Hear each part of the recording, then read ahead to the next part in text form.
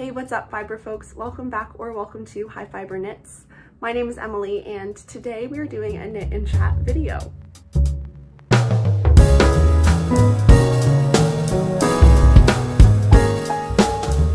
At this point, I've been knitting for about 18 months. I started in November of 2020 and many of you folks may know I'm at like a transitional stage in my life, finishing my master's program and starting to teach tomorrow. So I've been reflecting a lot on just everything, but also the role that knitting's played in my life for the past year and a bit. And the project I'm working on today is my Vegas top by Suzanne Muller. This is Farmer's Daughter Fibers Juicy DK in the colorway Spring Fever. Lots of fun, colorful speckles. And I showed this in my most recent podcast when I just had a little strip of it done, and I said I would reach out to the designer to inquire about the size range, because currently it only goes from a 32-inch to a 50-inch bust. And she got back to me, which I was really happy about. And she said that in order for her to increase her size range, which she would like to do, she would need test knitters who could test those larger sizes in German for her. So I wanted to follow up on that because I said I would do it and I did it. So this is what I'm working on for today. A really great summer staple, I believe. So hopefully, I mean, if you speak German, I know most of my viewership is perhaps or probably English speaking, being from Canada, the US, and the UK. But if you speak German and you would like to test knit the larger sizes for her, the pattern will be linked below. So yeah, without further ado, I think we're gonna get started. I'm just drinking water from my beaker mug, but you should grab a cozy beverage for yourself. I feel like I'm gonna be talking a lot, and so I'm gonna need to be drinking a lot of water. So we'll jump straight into it because I think I have like 17 or 18 points in my notes.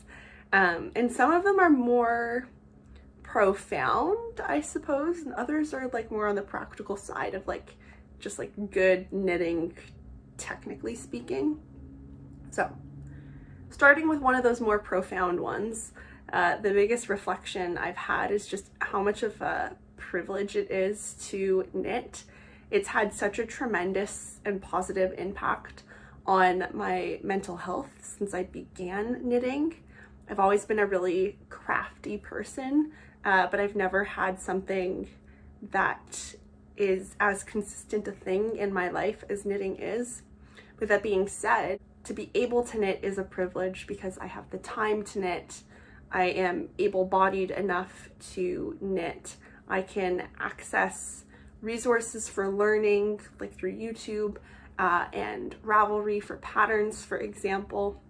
I have the financial and physical access to materials, specifically yarns, that are good quality and bring me a lot of joy, and I have no trouble finding patterns in a size range that accommodates my measurements and suits my personal style. So I'm really grateful for being able to knit and being able to experience the positive impacts of knitting on my mental health and well-being. The second thing that I've learned is that sustainability in crafting is not black and white.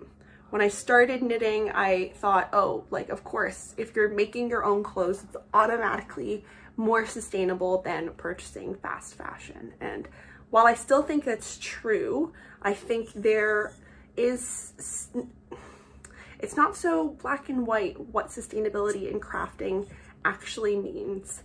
And I think there's a lot of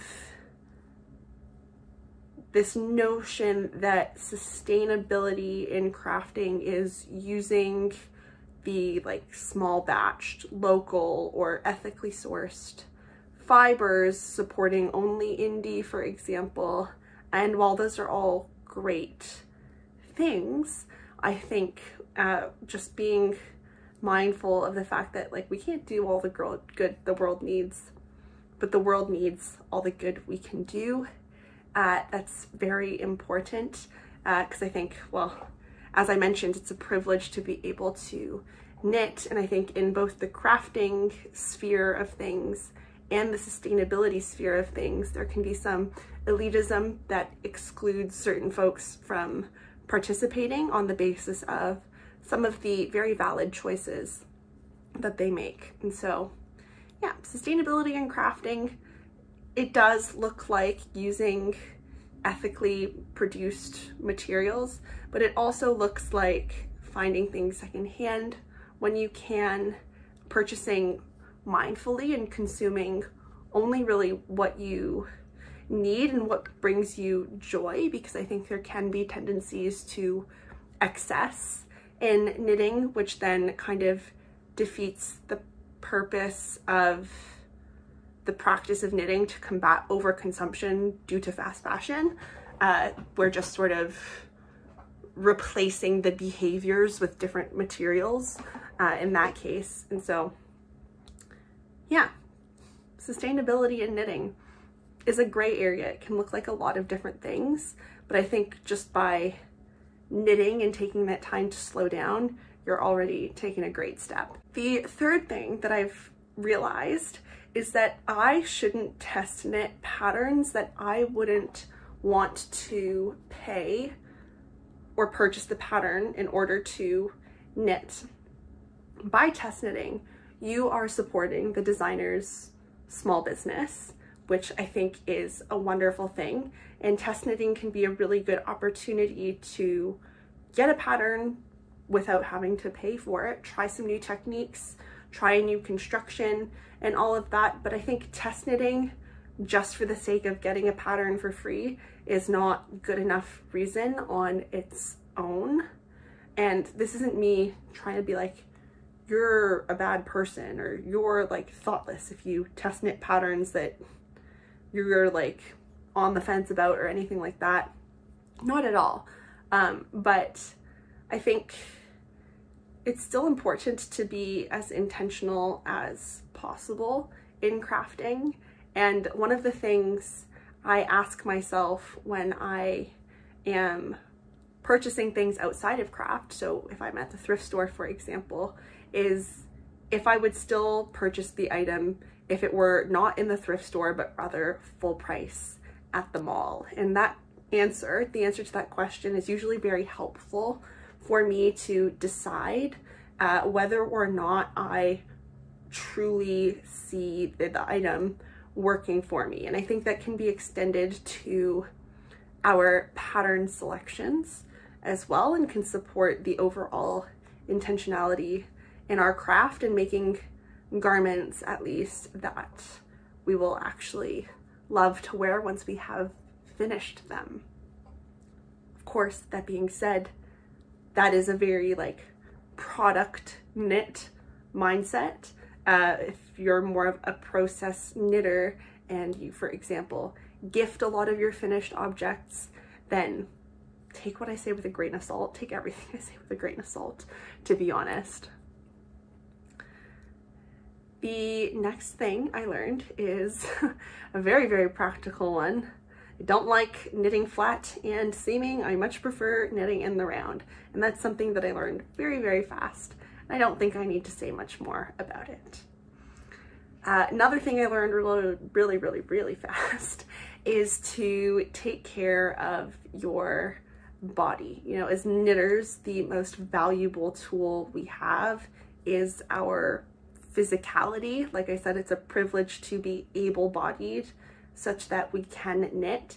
And so sitting with good posture, doing your wrist and your shoulder stretches, and taking breaks for your eyes and snacks and hydrating, all just really important things for making sure that we can knit for a long time, just keeping ourselves overall as healthy as possible. The next thing, I think we're like at number 6 now, that I learned is that yarn substitutions are about more than getting gauge.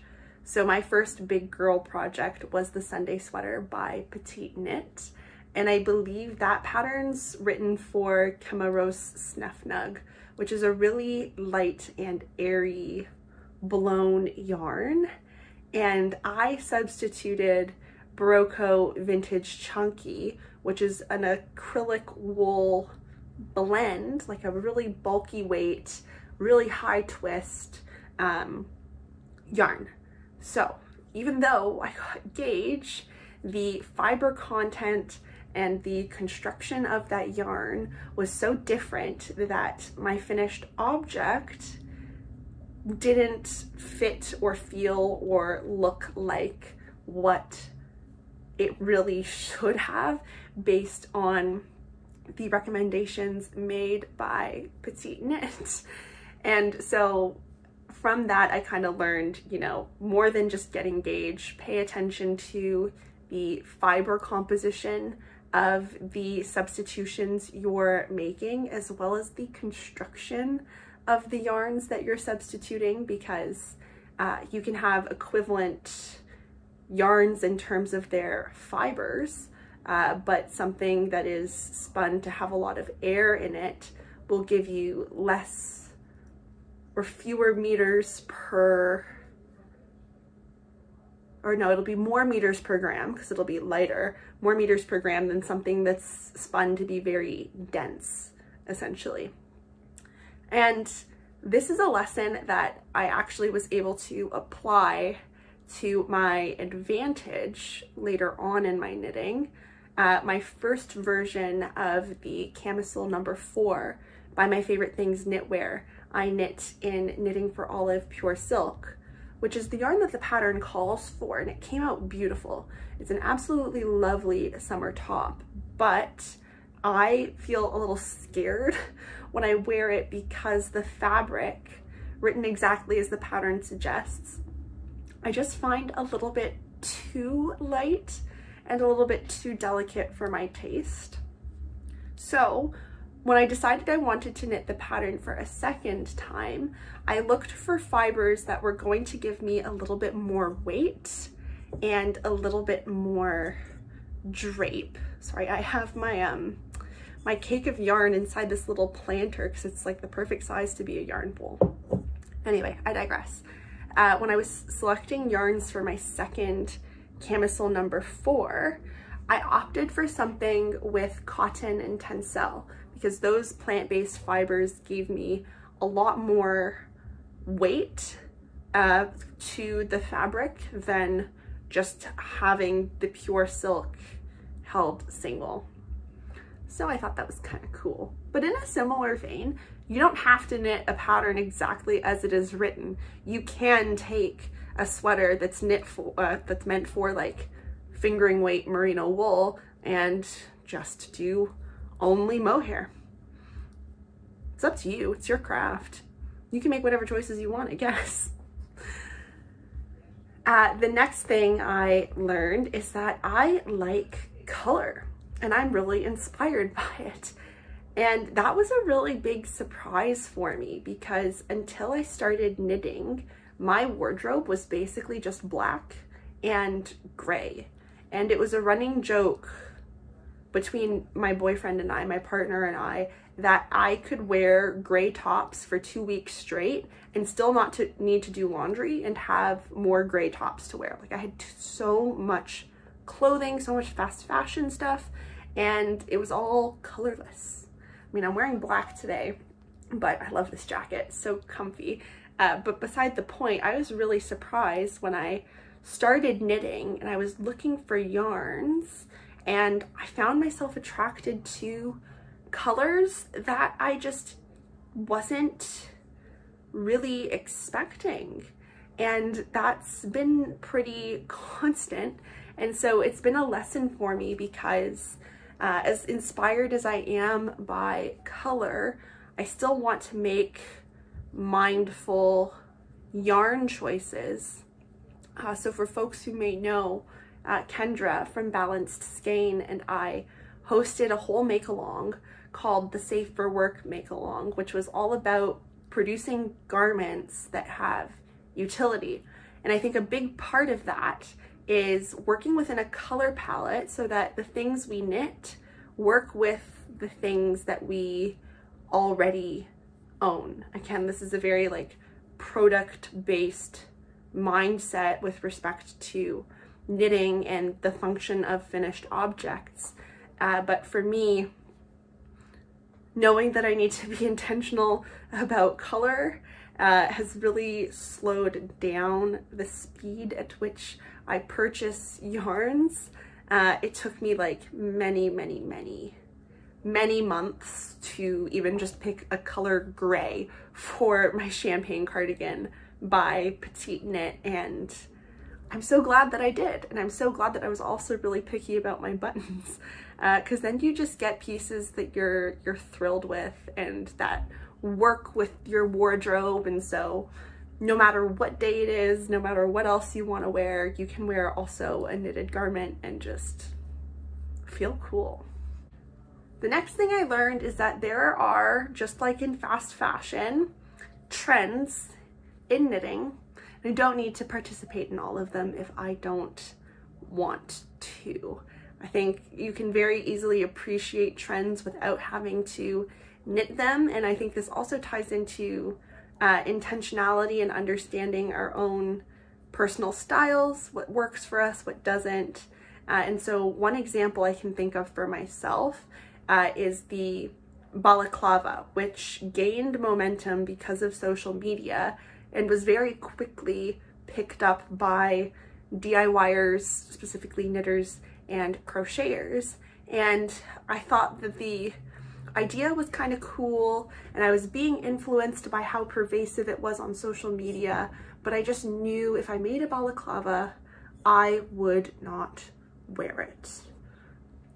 Many of you have probably seen me on this channel with my hair down and naturally curly, because there's a lot of it and it is naturally curly, but like this isn't gonna fit comfortably into a balaclava, and I just knew it wasn't gonna be for me.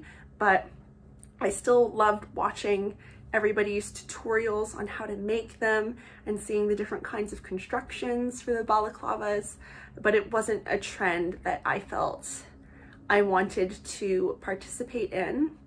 And similarly, there's currently like the big like ruffle craze that has been generated in part by the Souffle by Laura of Penrose Knits.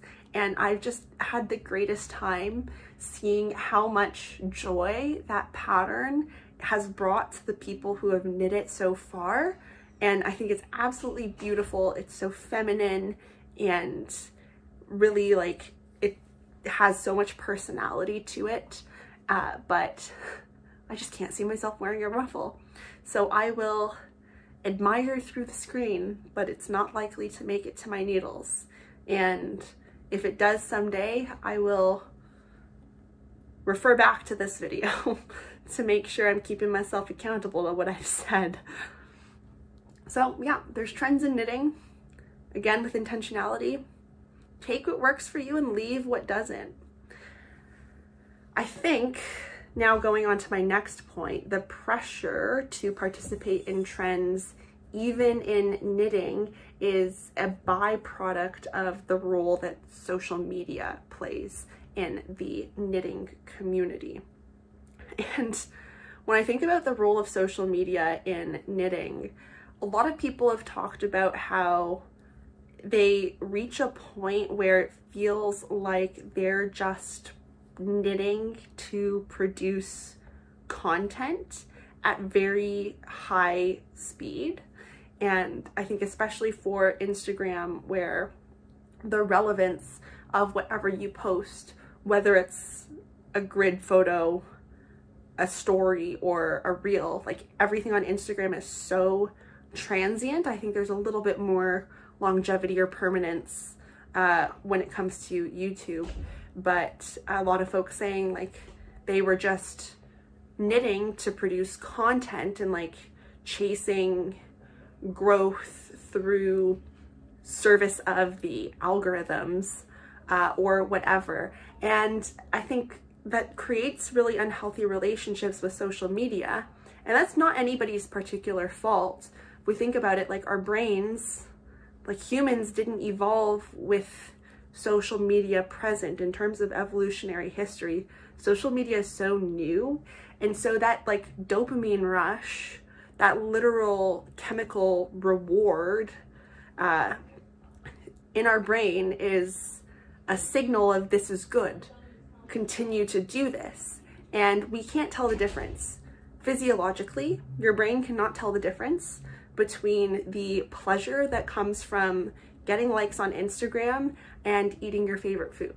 So it's nobody's fault. And I don't think anybody started their social media as a way to feed their brain with dopamine. I think most folks in the knitting community at least began their social medias, myself included, as a means to connect with each other and to find community. And so while numbers climbing can feel good physiologically, like sure, I hit like the Instagram jackpot and my numbers have been growing consistently. That's neat, but the most excitement to me comes when I receive a DM because somebody's telling me that they cast on a pattern or tried out a new yarn or even visited the Knitting Loft on the basis of my recommendation, or even just getting to meet people and have conversations with people, like when I met Rachel from Night Sky Knitting for coffee in Toronto in person. Like that was so cool. And I think that's sort of the way or the role of social media that I think has a very positive impact on my like knitting life.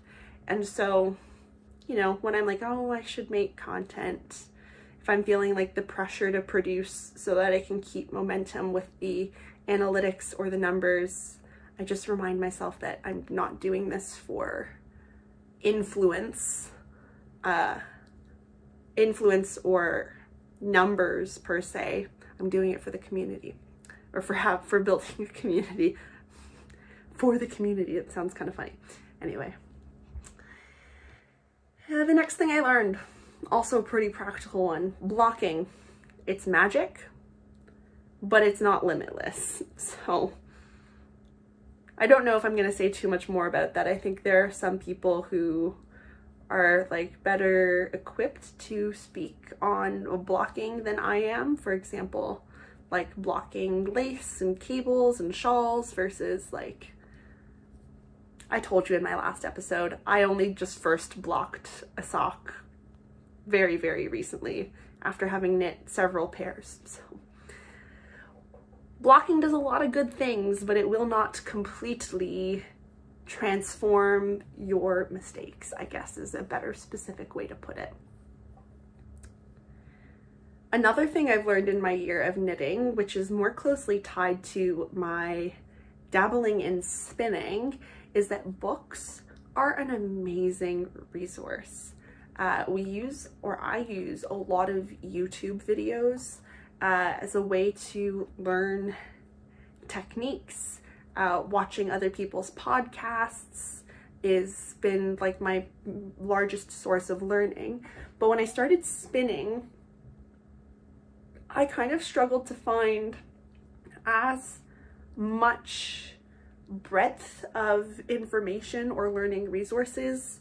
And so I turned to my public library's website and I got a whole bunch of ebooks on spinning and natural fibers and fiber properties and all of those things. And I learned so much from doing that, and reading those books helped to sort of consolidate some of the things I was learning informally about like fiber and yarn construction and all of those different things. And I think that learning that came from those books made me feel much more confident in making my subsequent yarn selections and all of that.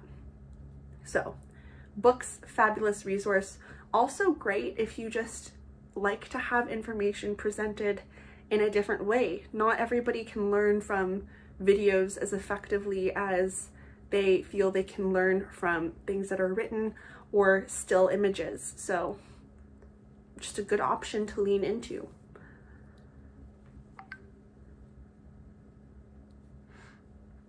The next thing I've learned is to count. Just count. Count, count, count, count, count your stitches. Because I have been burned on many occasions for not counting my stitches. Specifically thinking about my Luminen pullover test knit for Sari Nordland last fall. I had to rip out and redo the raglan like 4 times because I kept missing raglan stitches and I wasn't counting my stitch distribution as often as I should have been to make sure I was on the right track. Now, from that, I've also learned that I really like when patterns tell me after each like significant step how many stitches I should have on my needles and what the distribution of those stitches should be between stitch markers or in each stitch repeat if they've been increasing or decreasing throughout the repeat, like in a lace yoke, for example, or on a shawl. Yeah, really helpful. Just count. I used to be like, oh, it's so cool that like people can do stuff without stitch markers or without needle cables or cable needles or anything like that. And now I'm at the point where I'm like, whatever makes it easier. The less mental gymnastics and mental math I need to do when I'm knitting, the happier I am. So count. The next thing is just go with your gut. If you're working on something and you're completely not vibing with it, frog it back and use the yarn for something else. Andrea Mowry talks about this all the time. Knitting is one of the very few, if not the only craft where we can quite easily reuse our materials, specifically yarn. Of course, like you should be able to reuse your needles and all of that. But yeah, if one of your purposes for knitting is to curate your wardrobe to be very specific to your taste and your style, and just be a bit more slow fashion based, you're not going to achieve that if you're making stuff you don't like and that you're not going to want to wear. And by forcing yourself to unpleasantly work on something you already know is not going to fulfill your expectations.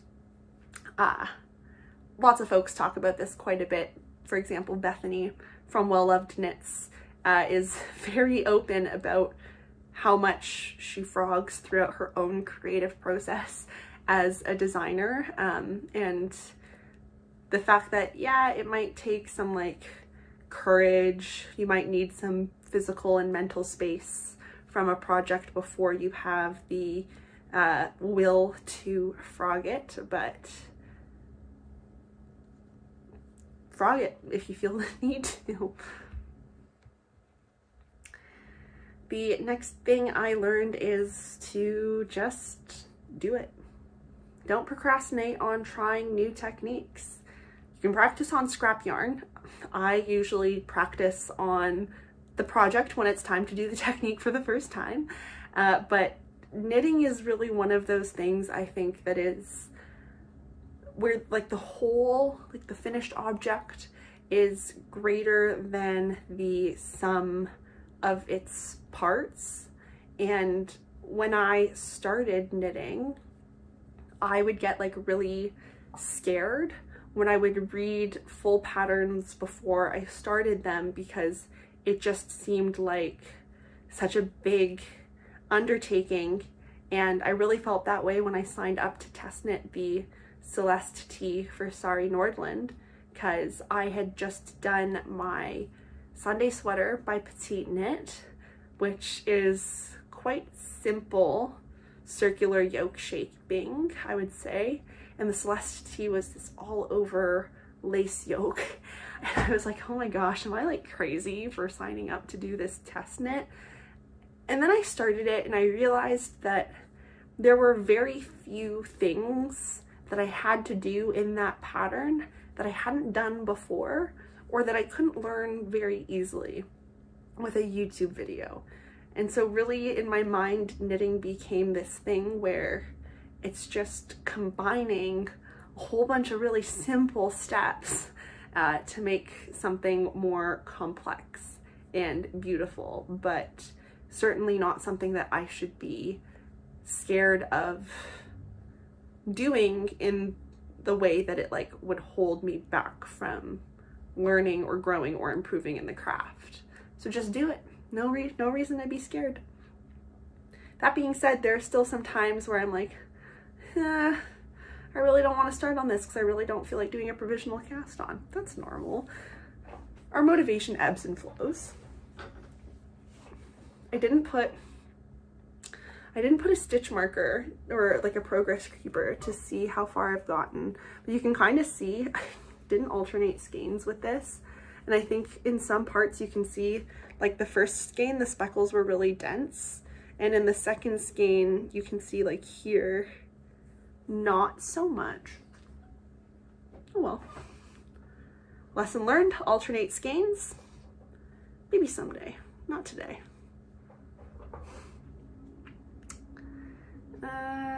Okay, oh, I like this one. I'm scrolling through my notes, you're like propped up on my laptop. I really like this one. Scraps have just as much potential as garment quantities in your stash. I feel like I could do another whole video on scraps alone, but I think using scraps is really great for a handful of reasons. First, you're saving money because you already own the stuff.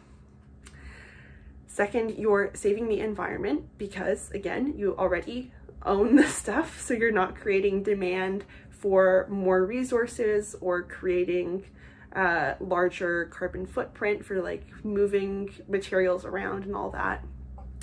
You can clear up some physical and some mental clutter.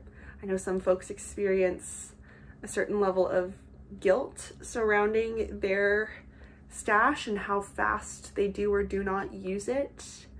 And I think using scraps can stretch your creativity to like a different level. I think, for example, I actually just finished these today. I showed in my last podcast episode these little mug rugs that I made with some scraps from hats and socks that I knit last year. And so I finished them today because I just added the fringe, but they look like little carpets that you can put your mugs on.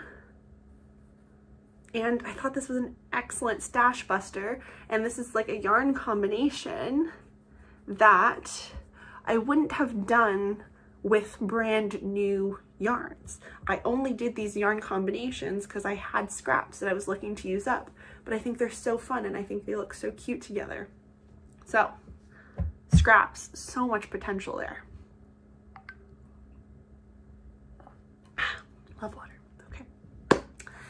Next up, make a playlist.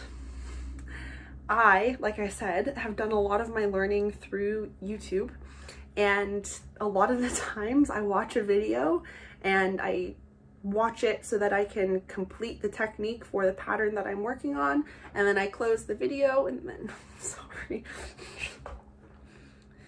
Okay, this isn't gonna work. Then I close the video, I finish the pattern, and then I am working on another project and I need to use the technique again, but I've forgotten how to do the technique, and then I have to find the same video all over again.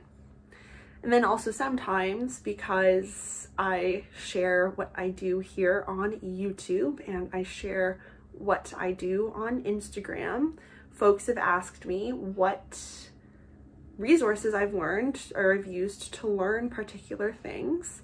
And so I'm not doing this yet, but I think I might like go back through my watch history on YouTube or something and just make a document that links to all of the resources I've used and I've liked for quick reference. I also usually, I'll say I usually watch a few different videos when I want to learn a new technique, just to make sure that I'm learning the right thing. Like I'm checking mostly that those videos are doing the same thing, they're consistent with one another. So that's a pro tip, because I definitely have noticed a couple of times some like inconsistencies between videos that might have possibly caused me problems if I hadn't otherwise looked at more videos. Was that a proper sentence? I don't even know. All good, all good. Okay, next thing is, or last thing actually, I think this is like the 17th thing on my list. The last thing is that knitting has made me a lot more picky about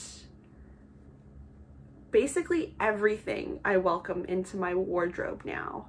As I mentioned, I try to be a mindful consumer. I do a lot of my clothing purchases secondhand through either just plain old thrift stores, or I really love Poshmark for being able to look for specific things from specific brands. Not sponsored, I just truly love Poshmark. So I do try to do most of my purchasing secondhand, and I had mentioned that rule for myself where, you know, if I wouldn't pay full price for it, then it's not even worth it to buy in the thrift store. $5 versus $50, do I still want it, kind of thing. But I just noticed that, like, now that I understand fiber and I know like more about the properties of different natural fibers versus synthetic fibers like polyester or acrylic, I am very, very, very particular now about the things that I purchase in terms of their color, the quality, the fit, the material that they're made out of, whether or not they fit into my style. I just become very, very judicious as a byproduct of my, you know, thought process and intentionality in knitting. That's really extended to my wardrobe and my style as a whole. And it makes sense in knitting, because like if you're spending all this time and this money to create a project, you want it to be something that's going to be good, that you're going to get use out of. Again, product based thinking, but I didn't expect it to, is the word percolate, permeate? I didn't expect it to have an effect on the other aspects of my consumption habits. So that's kind of cool. It's actually a really big plus. So those are all of the things I learned in my first year of knitting. Again, I didn't put a progress keeper in on this, but I have no clue how many rows I did. I'm about like halfway through knitting the body. I think I'll have enough. I cut the first skein a little early so that I can do the edge finishing around the neck and the armholes, because I wanted to just basically work until the end of the second skein on the body as far as length goes. But this is a superwash yarn, so I am expecting it to grow in all directions upon blocking. But yeah, here, I'll give you like a little sneak peek at this fabric. It's really beautiful. And I think it's coming off very cool toned on the camera. It's definitely creamier in person. I'll see, I've tried photographing it a couple times already. I've struggled a little bit, but I am very much looking forward to having this as a summer staple in my wardrobe. I hope you've enjoyed listening to me ramble at long length about all of the things I've learned in my first year of knitting. I know I talked about how like, oh, it's not about making content, but I have noticed that in the videos that I plan a bit less and just, you know, go and I talk, and same thing with like Instagram, like the random times I just flick on my camera and go, those things tend to be enjoyed. So I hope you've enjoyed this video. Thanks for hanging out with me. I really appreciate any support you provide to me through, you know, this channel by watching, liking, subscribing, commenting down below, all the things. I'm just here having fun, and I hope you are too. So until I get to see you again, I wish you all health and happy knitting. Bye everyone.